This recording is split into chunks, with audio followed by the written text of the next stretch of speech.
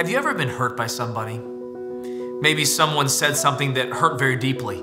Maybe they did an action that was inexcusable. There's no way that I could possibly know all of the wrongs that have been committed. And that pains me that people have been hurt.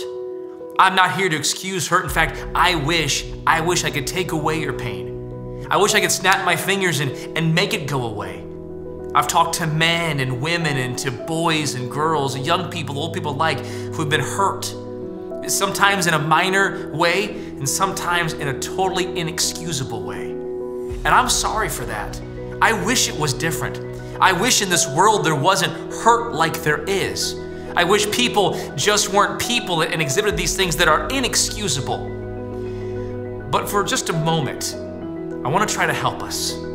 I can't take this hurt away. I can't in any way make it all better. But I can give us some truth from the Word of God. And the Bible teaches us to learn forgiveness and to learn to forgive other people. Sometimes when we talk about forgiveness, there'll be words that we throw out there like forgetting.